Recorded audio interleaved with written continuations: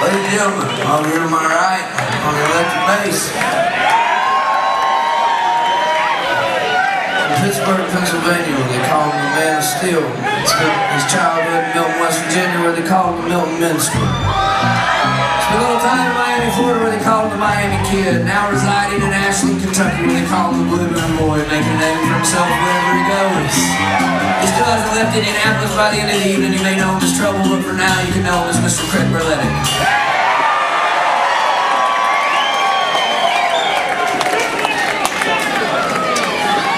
Or, for the first couple of years of our friendship, I only ever saw his name written on paper, and my redneck ass thought his last name was Melodie. Yeah, anyways, this is a redneck commentary on reincarnation. It's called Born Again.